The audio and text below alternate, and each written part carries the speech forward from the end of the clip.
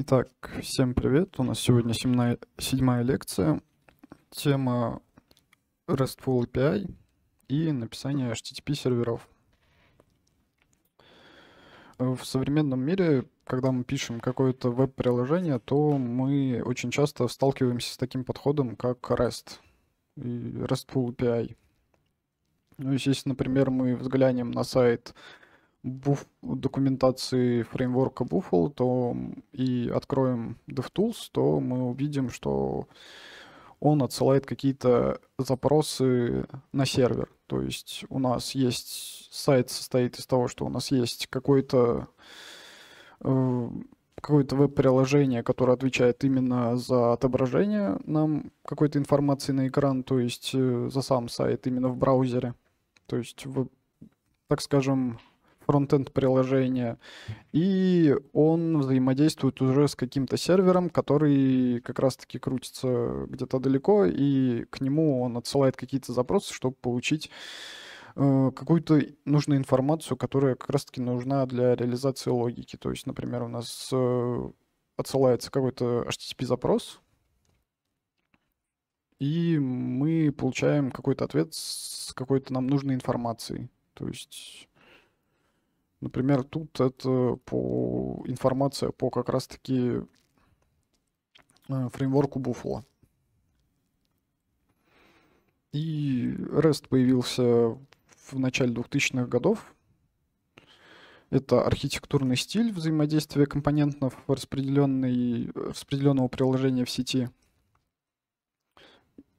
В основном, то есть он используется как раз-таки, чтобы облегчить нам разработку, привести ее к какому-то одному стандарту. И у него существует всего 6 правил, которые как раз-таки объединяют все вот REST-приложения. Первое правило — это клиент-серверная архитектура, то есть у нас есть какой-то клиент и есть какой-то сервер. Они между собой взаимодействуют. Это помогает сделать нам унификацию какого-то кода, то есть какой-то логики, потому что мы можем написать один сервер, а клиентами у нас смогут быть как мобильное приложение, так и, например, веб-приложение, какой-то сайт. Нам помогает это масштабироваться, и наш фронтенд не зависит от бэкэнда, только, зависит именно через API, но уже сама разработка, процесс разработки, он зависит друг от друга минимально. То есть над фронтендом трудится какая-то команда, скоп людей, и над бэкэндом тоже какой-то скоп людей, и они взаимодействуют друг с другом достаточно очень мало. Дальше еще одним критерием REST является, что сервер не отслеживает состояние клиента. Клиент всегда делает какой-то запрос на сервер именно во время запроса, то есть сервер его обрабатывает, но при этом серверу все равно, то есть он делает какие-то свои проверки, например, авторизован, не авторизован, то есть именно на момент запроса у клиента есть какое-то состояние, но когда клиент не делает никакого запроса, то есть он просто листает сайт, получил какую-то информацию, то состояние сервер не отслеживает, он не хранит, что, например, пользователь-администратор, он сейчас в сети и так далее. Кэширование. Например, опять-таки у нас есть сервер и какие-то клиентские сервера, то есть которые тоже таскают из него информацию. Они могут и, например, какой-то сервер может очень много слайд-запросов, и чтобы оптимизировать это, но при этом запрос будет один и тот же, и всегда мы будем получать одну и ту же информацию. Нам этого делать не стоит, потому что мы можем как раз-таки закэшировать всю нашу информацию и просто не слать запросы и не делать какие-то трудоемкие задачи, нагружать другой сервер, если мы получим одни и те же данные.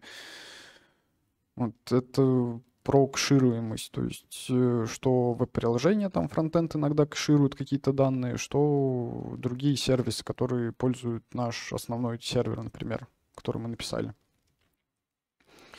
Единообразие интерфейса. Мы создаем все наши сервисы под один интерфейс, то есть, например, мы пересылаем все данные в одном формате, например, это JSON между разными серверами, то есть у сервера будет всегда один интерфейс,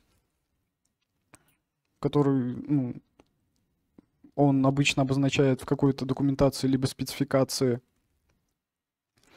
и к нему по этой спецификации ходит. И этот интерфейс, то есть всегда он может меняться, но опять-таки от версии к версии он может меняться, но в одной версии он не меняется, то есть жестко заданный интерфейс есть, к которому обращаются к сервисам. И слои. Мы можем масштабироваться, то есть у нас при обращении к серверу мы можем сделать, например,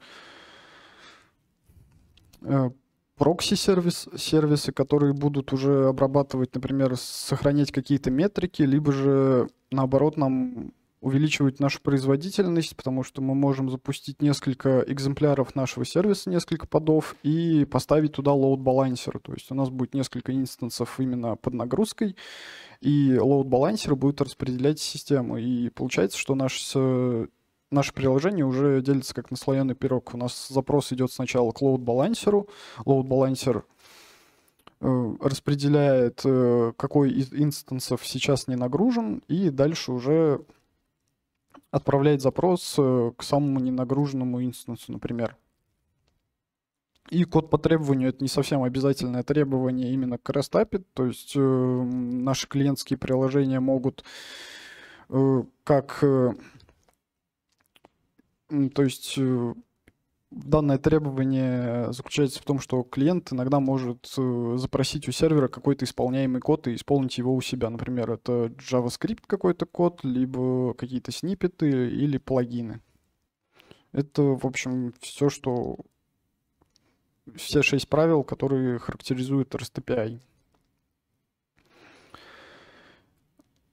И мы как раз тут и важным фактором, инструментом именно в REST API служит HTTP-запрос. И, например, в Buffalo мы видим, что у нас есть какой-то get-запрос, который уходит вот по данному хосту.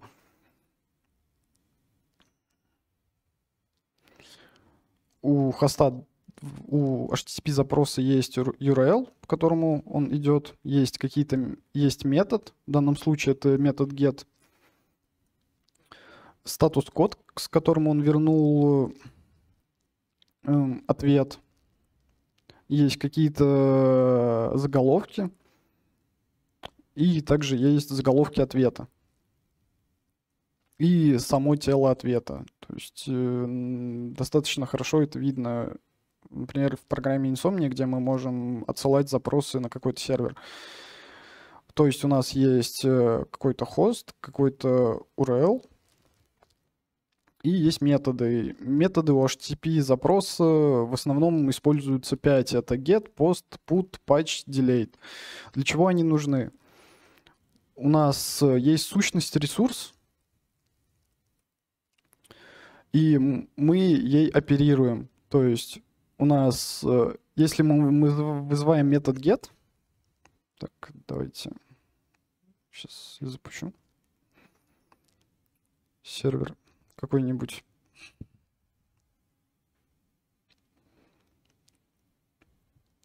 Мы, например, хотим получить список ресурсов. В данном случае у нас нет ресурсов. Мы начнем, пожалуй, с метода post. Метод post служит для создания как раз-таки какой-то сущности. В данном случае это ресурс. У нас есть какая-то модель ресурсов, в данном случае сервер, который оперирует ресурсами, моделькой обычной. Она абстрактная, и тут может быть все что угодно. В данном случае это имя, какое-то описание и булевое поле published. Мы хотим создать этот ресурс. То есть мы отправляем этот запрос, у запроса есть тело, где мы как раз описываем наш объект. И есть заголовки. Тут заголовок 1, это то есть content type, где мы указываем, что мы общаемся по JSON. Мы отправляем запрос, получаем 200, сервер нам отдает какой-то ответ. В ответе мы видим, что у нас создался наш объект, наша сущность выдает нам ее и идентификатор, с которым она была создана в каком-то нашем хранилище.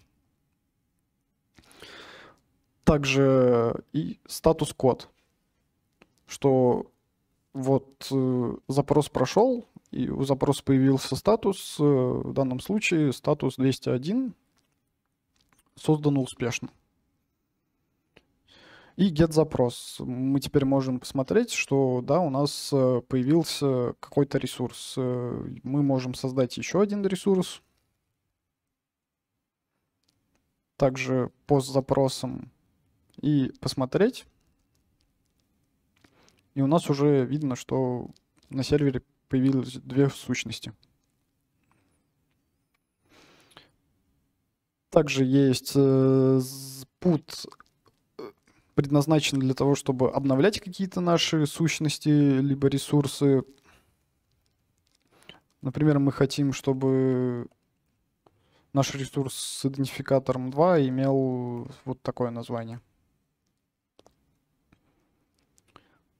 Так, и тут у нас да, put запрос немного выглядит иначе.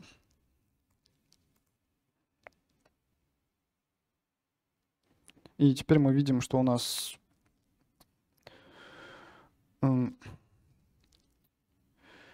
наша сущность, она обновилась. Также мы хотим удалить нашу сущность, то есть мы посмотрим, что она обновилась реально. Вот, мы видим, создан с другим идентификатором. И мы, например, хотим удалить ее сущность 2. Мы опять получили статус 204, но контент, что у нас в баде ничего нет, то есть просто сигнализация о том, что все хорошо выполнилось. И у нас теперь можем посмотреть нашего ресурса с идентификатором 2, его уже не существует.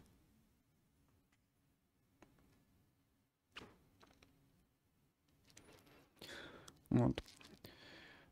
Реализацию REST API какую-то мы уже делали на пятом занятии, насколько я помню. И это выглядело следующим образом. Мы использовали HTTP группу библиотек Max, то есть Gorilla Max.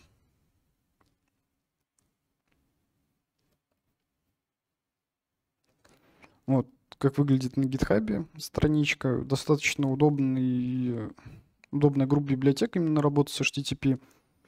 Если нужно что-то маленькое написать. Мы что тут делали? Создавали наш роутер, прописывали все наши методы. В данном случае мы уже работали не с какими-то ресурсами, а именно с конкретным сущностью сотрудника. Мы получали этого сотрудника, обновляли этого сотрудника, то есть клали его в базу, забирали его из базы, удаляли его из базы и так далее. У нас были какие-то хендлеры, мы назначали методы, то есть у нас был метод post, метод get, два метода get обычно.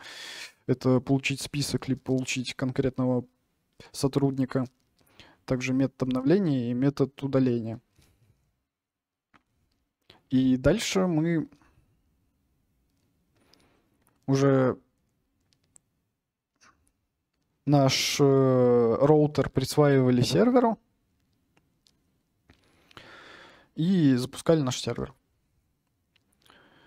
Какие тут есть сложности. Помимо того, что мы опять вернемся и посмотрим, как выглядит наш хендлер, мы, во-первых, описывали модель, которую мы принимаем из HTTP запроса, именно из тела запроса.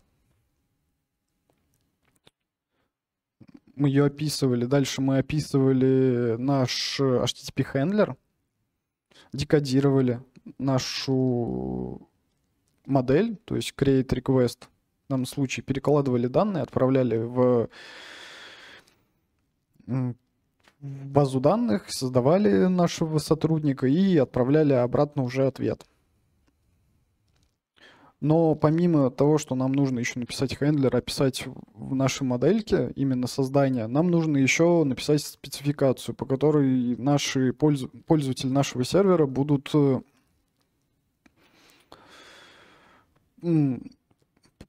понимать, как обращаться к нашему серверу. И обычно для спецификации используют Swagger. То есть в итоговом задании вы уже с этим сталкивались, что у нас есть вот такой файл, в котором описана вся наша спецификация, как обращаться и работать с нашим API. Здесь мы видим как раз все наши запросы, то есть у нас есть get-запрос ресурс, по которому мы получаем список, у него есть два query параметра, это limit, offset. И дальше уже описано статус код 200. Если все прошло успешно мы получаем наш список, то мы получаем массив из наших ресурсов. Вот. И тут описан JSON-модель. И иначе у нас произошла ошибка, и мы возвращаем модель уже ошибки. Ну, также тут описан post-запрос, get, put и так далее. И если мы будем это писать руками, то на 5 запросов у нас выйдет вот столько кода. На 123 так сказать, строчки. Это муторно, а если у нас, например, 100 запросов на сервере, то у нас будет просто огроменный YAML файл, который нам нужно описать. И помимо того, что нам нужно его описать, нам нужно еще, то есть мы должны написать документацию, и еще помимо документации мы еще должны написать все модельки, которые здесь находятся, описать их, перенести в код, перенести сами хендлеры и уже реализовать логику хендлеров, распарсить JSON и так далее. То есть вот сколько нам нужно сделать действий именно уже, если мы хотим создать полноценный REST-сервис. Какие инструменты есть, например, чтобы облегчить? Мы, например, отказываемся от Gorilla Max, и мы применим подход First Specification. То есть мы напишем сначала вот наш файл спецификации нашего сервера, и по нему уже сгенерируем код именно нашего сервера. Для этого есть хорошая библиотека Swagger. Но она работает с Swagger 2.0, сейчас уже есть версия 3, и поэтому спецификацию мы должны писать именно в версии 2.0. Мы, во-первых, чтобы им пользоваться, мы должны установить бинарный файл Swagger. Это можно сделать в релизах. И лучше, скорее всего, выбрать последнюю версию. Тут как раз есть бинарные файлы, вы их устанавливаете, прописываете к ним путь, и дальше уже можете с ним работать. То есть у меня он уже установлен.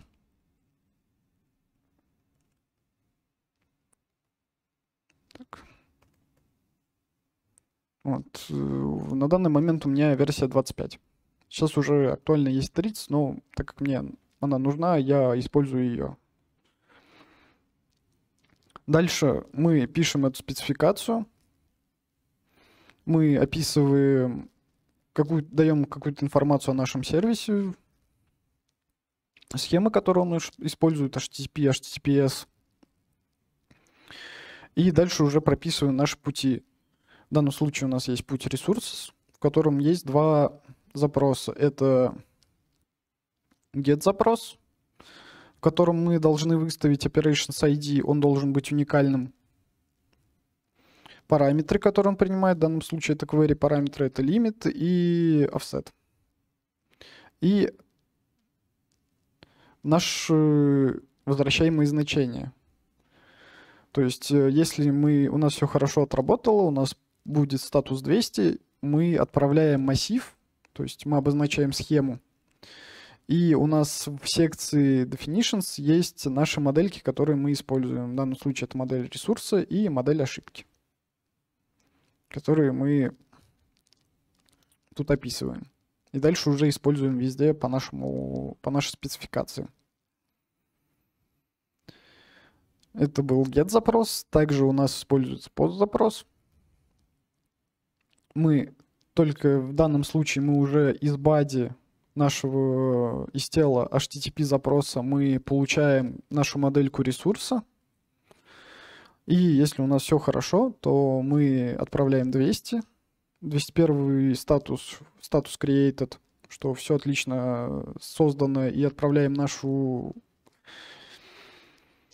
модельку уже с существующим идентификатором. И если у нас опять произошла какая-то ошибка, то мы возвращаем ошибку. Дальше у нас есть путь ресурс с идентификатором. Мы в фигурных скобках описываем уже параметр, который содержится в пути. В данном случае это идентификатор, который как раз хранит integer, наш идентификатор. У него есть get-запросы. Данный параметр мы описываем выше всех запросов, чтобы он применялся ко всем ниже описанным запросам. Например, это get-запрос, где мы получаем уже наш ресурс по идентификатору конкретный. Put-запрос, то есть обновление. И delete, удаление нашего ресурса. Вот. Дальше в Makefile я описываю наш вызов генерации нашего кода.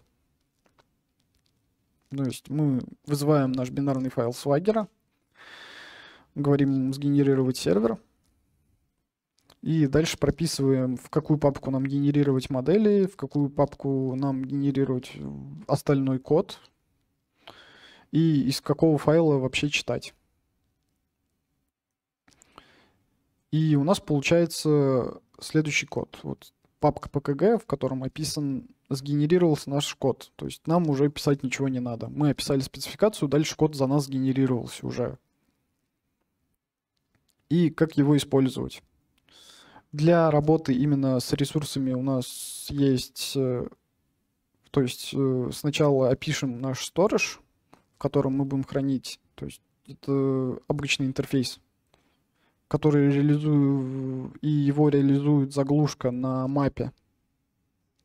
Вот она в данном случае выглядит с мьютексом и с какой-то мапой, которая как раз хранит наши ресурсы. И ее будет использовать наш сервер. Посмотрим на наш сервер. Мы в него прописываем поле API, который будет хранить как раз реализацию сгенеренного ресурс API нашего кода сервера, наш репозиторий и спецификацию Swagger.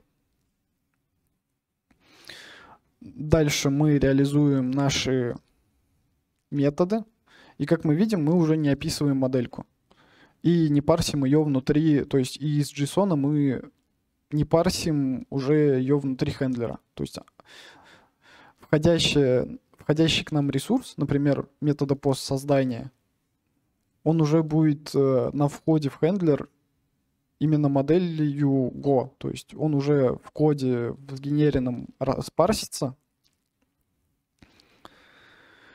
и к нам уже придет в хендлер именно в гошный. То есть нам не нужно обрабатывать еще обработку JSON. Мы просто перекладываем данные и отправляем в create в как раз базу данных.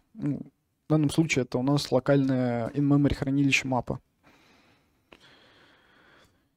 И так как у нас все прошло без ошибок, мы вызываем ресурс и отправляем наш статус created, что мы создали наш ресурс и отправляем в него body, нашу модель, которая создалась, уже с идентификатором.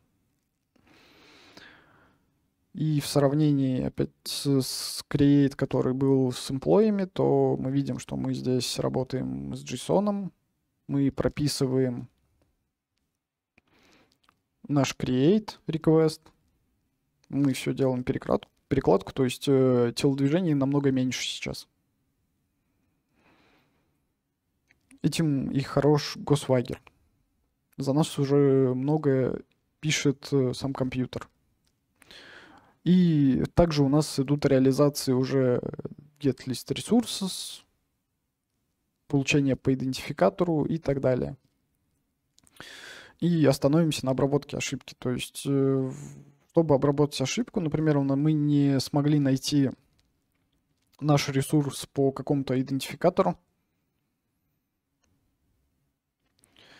мы уже вызываем не new get resource by ID ok, а просто by ID default, то есть какой-то дефолтный возврат, где мы прописываем наш HTTP статус. Они все статусы, которые используются, уже есть в константах в пакете HTTP. Вот. В этом файлике. И можно спокойно их использовать.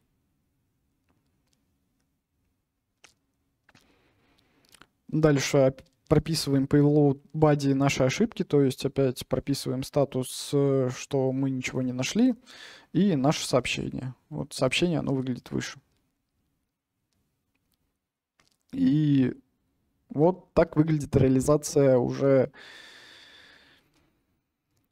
HTTP-сервера, используя Swagger. Намного лаконичнее в плане написания кода, то есть выглядит на все быстрее. Мы написали просто документацию, сгенерировали по ней код, и уже с использованием сгенерированного кода мы очень быстро пишем наши хендлеры.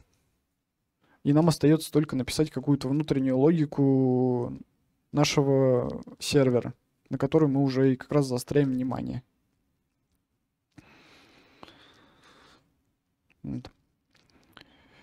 Также мы можем... То есть мы написали сервер, например, мы хотим вызвать наши ручки из другого сервера.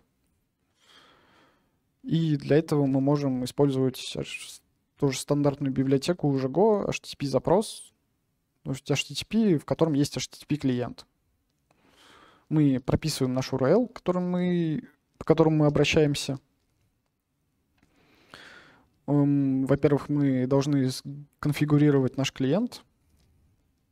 То есть в него отсылается объект HTTP транспорт, и дальше создается клиент. Мы создаем наш request, то есть нашу как раз-таки спецмодул ресурс. Мы хотим, например, сейчас вызвать создание. Мы его маршлем, делаем encode JSON в буфер. Дальше создаем request функции new request, в которой прописываем, что мы используем метод post, прописываем наш URL и прописываем body, который мы хотим отправить. Также мы добавляем в header content type, что мы используем JSON, потому что наш сервер поддерживает только JSON. И если мы его не пропишем, то он вернет ошибку. И дальше уже с помощью метода do клиента мы реализуем этот запрос. У нас возвращается какая-то ошибка и какой-то респонс. В респонсе у нас как раз есть наш статус. Мы отслеживаем, что статус created. Дальше парсим нашу модельку из JSON, ну и логируем ее. И также реализация метода get. То есть мы создаем наш get request, где уже прописываем метод get, также наш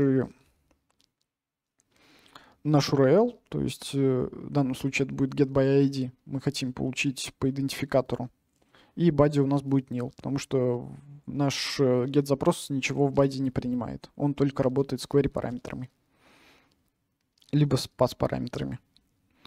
Также прописываем наш content type в header и реализуем уже наш request через метод do. И также уже через response мы читаем, что нам пришло в сообщении. Мы проверяем ошибку и так далее. И, например, сейчас мы можем запустить и посмотреть, что вышло. То есть вот у нас создался какой-то ресурс с идентификатором 3, и мы его получили get-запросом.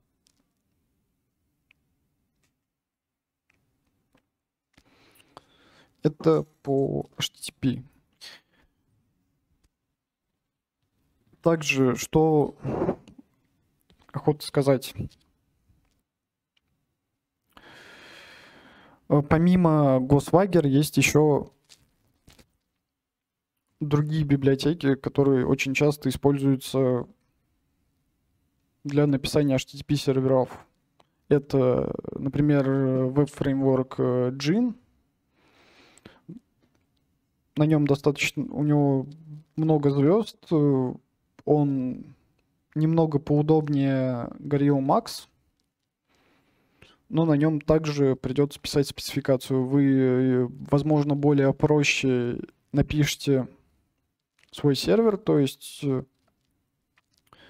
намного проще опишите ваши get, все методы, но спецификацию придется писать. Либо же генерировать ее из комментариев. Подобие Gin есть фреймворк Echo и Go Martini. Они достаточно похожи, особенно Martini и Gin. Также достаточно большой есть фреймворк, это как раз Go Buffalo, о котором я уже говорил несколько раз. Он уже содержит очень много инструментов. Его можно сказать, что нужно изучать как один большой фреймворк. Он в себе содержит и ORM-ки, и кучу инструментов для роутинга и так далее, для управления воркерами. Вот. Есть еще один большой фреймворк, это Bigo. И если, например, вам нужно что-то написать очень быстро, то есть не заострять внимание, потому что вот эти вот сервисы, они веб-серверы, они очень много используют рефлексию. Но если, например, вам нужно написать очень быстрый веб-сервер на Go, то лучше использовать FastHTTP либо стандартный HTTP-сервер. И многое что обрабатывать руками. То есть за скорость мы платим работой именно уже своим кодом. FastHTTP, он быстрее, чем стандартный веб-сервер Go. То есть можно почитать тут достаточно много бенчмарков, которые подтверждают, что он очень быстрый.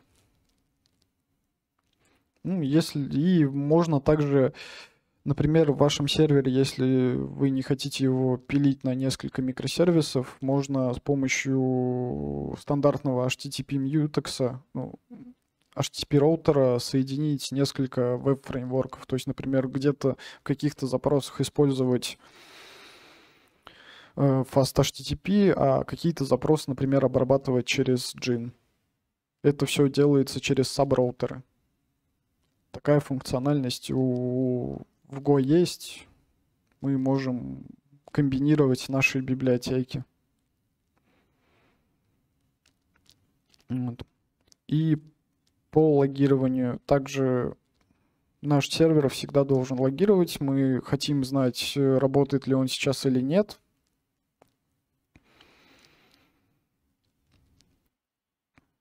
И вообще, какие ошибки в нем происходят. И логировать лучше всего, то есть мы видим, вот наш сервер логирует, у него, вот, например, приходит какой-то запрос с каким-то бади и какой-то метод и так далее. Как это реализовать? Я использовал библиотеку Logros. Логеров тоже очень большое количество, так же, как и, например, веб-библиотек. И, в данной ситуации я использовал Logros, потому что он достаточно популярный. Есть еще какие-то логеры, которые тоже популярны, вроде есть ютуберы логеры тоже, я не помню, как он называется, но у них есть логеры, они тоже его достаточно хорошо продвигают. И очень хорошая практика именно логировать в формате JSON, потому что работу нашего сервиса обычно отслеживают какие-то другие сервисы, которые как раз отвечают за наши работоспособные сервисы, такие как там ELK Scope, это Elasticsearch и графаны и так далее. То есть все наши нагрузки и логи, они куда-то отправляются. И чтобы по ним было лучше читать, они были унифицированы, лучше логировать это все в формате JSON. Чтобы это сделать в логере, нужно просто добавить set формата log JSON форматор. И тогда он будет нормально логировать. И как мы можем заметить, в нашем сервере логи выглядят следующим образом. Мы делаем thisField и форматируем как раз наш JSON. То есть мы прописываем, какой метод работает, какие аргументы он принял, и также наш респонс. Ресурс. То есть что мы отдали в ответ. Либо же у нас прошла какая-то ошибка.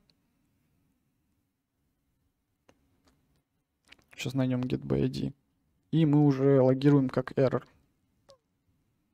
И у нас уже высветится это как ошибка в поле.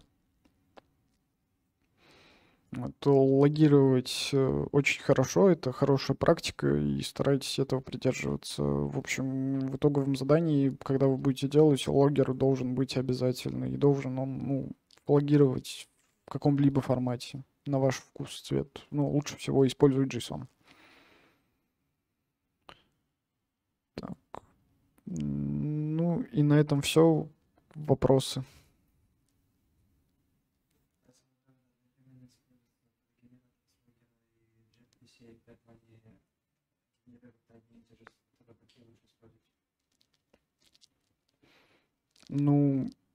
Скорее всего, если ты будешь писать запрос, который обрабатывает Госвагер, то он у тебя, кроме как... то есть там в любом случае структура с разными тегами и с внутренними полями. То есть помимо того, что если мы возьмем gRPC, то помимо публичных полей, которые тебе видны и видны в поле, там еще есть приватные поля, которые используют сам внутри gRPC. Также и в Госвагер там есть какие-то приватные поля, которые используют Госвагер. Поэтому если ты используешь gRPC, то используй gRPC-шные модели. Если ты используешь Госвагер, то ты используешь госвагерные модели.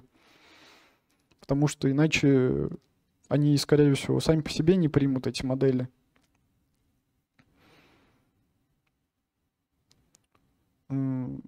Вопрос в чате. Следующая лекция по gRPC. Да, следующая лекция будет по gRPC. Также достаточно приятно работать с gRPC Gateway.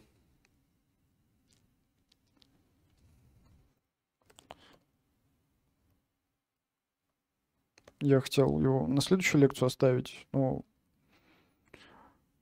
чем он приятнее, тем, что мы пишем достаточно лаконичные протофайлы, то есть тут уже именно идет про спецификации. И уже через протофайлы мы... Сейчас я найду.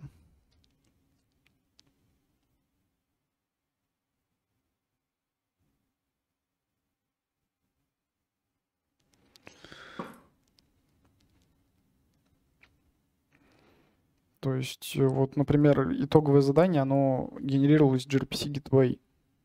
И, как можно заметить, то есть запросов тут достаточно много, но все генерировалось через gRPC Gateway. И мы уже то есть gRPC Gateway нам генерировал Swagger спецификацию, наши HTTP-серверы, наши HTTP-запросы и также наши модельки. Так что если есть выбор комбинировать, то есть есть предложение комбинировать gRPC и GoSwagger, то лучше взять gRPC Gateway, потому что мы сможем тогда и по HTTP обращаться к нашим методам, и получается, gRPC также обращаться к нашим методам. Какой Также вопрос в чат, какой фреймворк чаще используется в коммерческих проектах? Везде по-разному. Я видел много раз, где используют gRPC Gateway, где используют и Echo, и Gin, и все используют что-то свое. Кому-то что подойдет.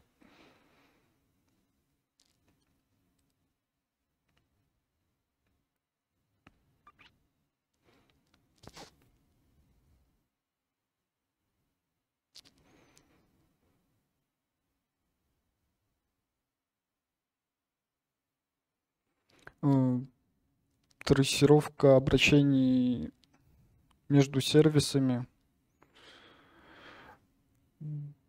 Прям каких-то инструментов таких не было. Мы в основном это делали через, опять-таки, логирование. У нас, на одном из проектов у нас был Argo CD, в котором мы видели просто логи со всех сервисов. У нас достаточно сильная система логов была, по которым мы могли спокойно увидеть любой запрос, то есть отфильтровать любой запрос по X-request-ID и посмотреть, где именно, в каком месте в коде наш запрос упал. То есть именно как-то трассировать и дебажить такого, именно в дебаге такого не было. Либо был несколько раз, когда просто несколько сервисов запускали у себя локально и дебажили, но обычно это все с помощью логов делается. Достаточно хороших логов, качественных.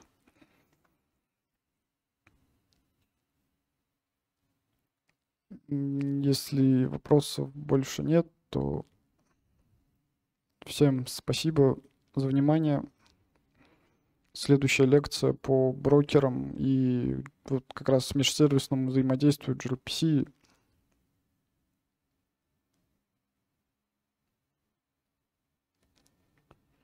Не понял вопрос, что в проектной работе будет или нет.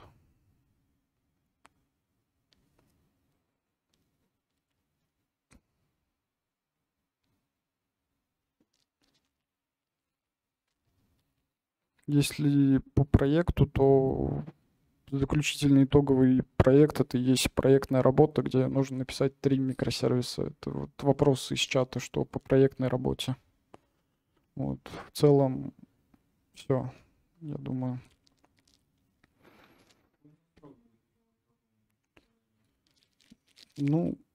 По-хорошему лучше сделать за 2 недели, либо когда сможете. То есть, после, получается,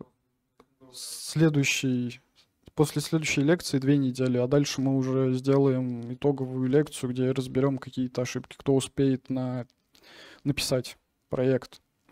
А в целом, ограничений по времени нет, то есть вы можете за 3 месяца его сделать там и также отправить, и мы его проверим, и уже будем думать, то есть если есть желание пройти там стажировку или вообще работать, то есть проект вот итоговый, он достаточно сильный для портфолио, и мы по нему, если он очень хорошо написан, мы по нему можем и сразу на работу взять.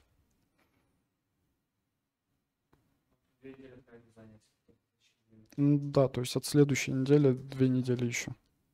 но в целом это по вашим возможностям, потому что все люди взрослые, у кого-то какие дела, особенно сейчас весна, огороды, сессии.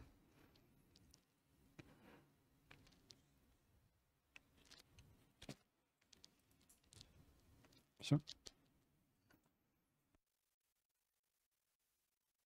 Спасибо за внимание. Пока.